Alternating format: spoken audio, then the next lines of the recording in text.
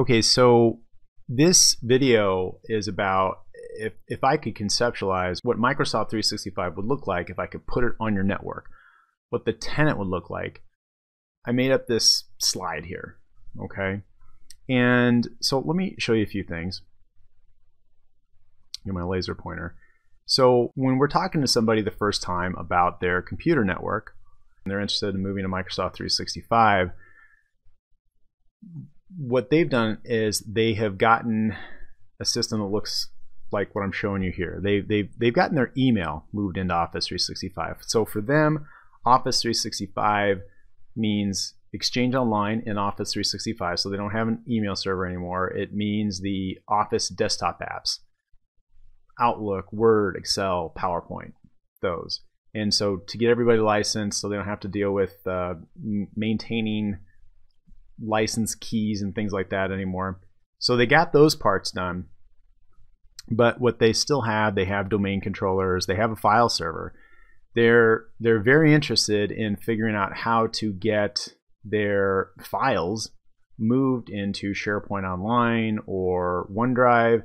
They can't quite get that part figured out. And I have another video about that. But that being said, that's kind of what they're stuck with. They also usually have a basic local backup system. They might have an online backup, but it's never a great system, and it's not a proper disaster recovery system. And then I'll just give honorable mention that they usually have, or they often have, some sort of business application server, like a legacy Windows application server. Most new companies these days are going to have a business application that is web-based, and they're not going to have Windows apps that they're loading on the computer. So for companies that have been around a while, then they're often going to have a SQL server and then often a remote desktop server, i.e. a terminal server, to be able to give people remote access in and that sort of thing. So this is very typical of what the system looks like when we talk to people for the first time. What I wanted to do is give you an idea of what Microsoft 365 looks like if I could put it on your computer network. And so that's what I made up here. So if I could do that, you wouldn't want to, but if I could, it would look something like this.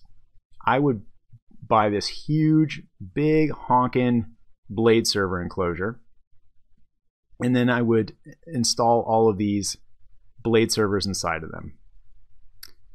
And then what I would do is I would load up Windows Server on each one of these things, and then I would build the virtual machines, the Windows Server virtual machines, and then I would start loading up the application software inside of this system. So I would load up Azure Active Directory Server, if that was possible, which it's not. But again, these are services. If I could conceptualize what this looks like on your system, I would install Azure Active Directory Server. Then I would configure and install and configure Exchange Server, and then SharePoint Server, the Microsoft Phone System, Teams Server, Skype for Business Server, Intune Server, OneDrive Server, Azure Information Protection Server, Planner Server, Microsoft Defender Advanced Threat Protection Server, Cloud App Security Server, Yammer Server, Staff Hub Server, and the Subscription Server to manage all of the licensing.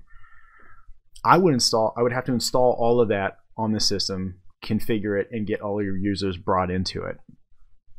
And that wouldn't be all. Then I would also need to set up that same system in two other geographic regions at least 500 miles away from each other. So I would replicate this system here and all the data to, let's say this one here was in Chicago. Then maybe this one I would be replicating to San Antonio, where the South Central data center region is. And maybe I would be replicating this one over into California. But that is more like what we're talking about if I could put the Microsoft 365 tenant in your company physically. And it's worth noting, remember going back to this basic local backup system that most people, when they call and talk to us for the first time, have? Well, when I have Microsoft 365 and I have the tenant, I don't need a backup disaster recovery system.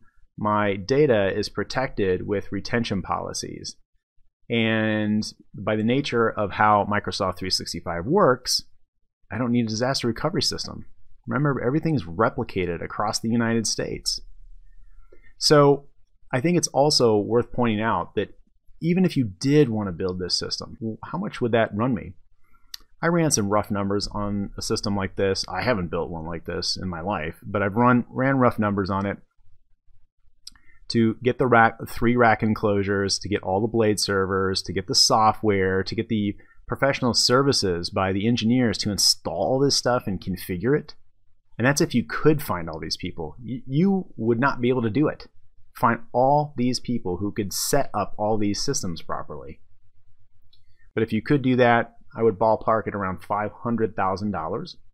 And if you manage that in-house, I would ballpark the monthly for the IT talent to do this and maintain it. Again, if you could find them, which you couldn't, $25,000 a month. And I would, if you were outsourcing it, maybe $10,000 a month. And I'm just talking about the back end, by the way. I'm not even talking about supporting the users and their Windows computers and their mobile devices. I'm just talking about the back end, keeping it up, keeping it online, keeping it healthy. So yeah, I would say $500,000 and then $10,000 a month to $25,000 a month, depending if you insource it or outsource it. And the interesting thing is this system, you're going to configure it for peak demand, not as much as you need when you need it. And you're going to refresh this thing every 5 years. How's that sound? Whereas Microsoft 365 is which is the best system that Microsoft makes. And Microsoft manages the hardware.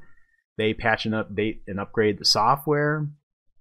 And they are responsible for keeping it online. We are responsible for maintaining our data and the notifications and alerts and all that stuff that comes off the system that affects us and our end users. Microsoft does not manage that. That's up to us.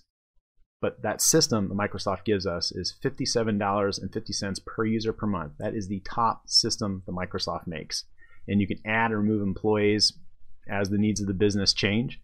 And you never have a refresh project ever again. And that's what I tell people all the time. Once you make the migration into Microsoft 365, it's maintenance. You never have to do, we're not going to do this again in 5 years. So again, compare if we were to build out this system, spend $500,000, $10,000 to $25,000 a month just to maintain this system, and we're going to refresh this every 5 years, compared to Microsoft 365 E5, which is $57.50 per user per month.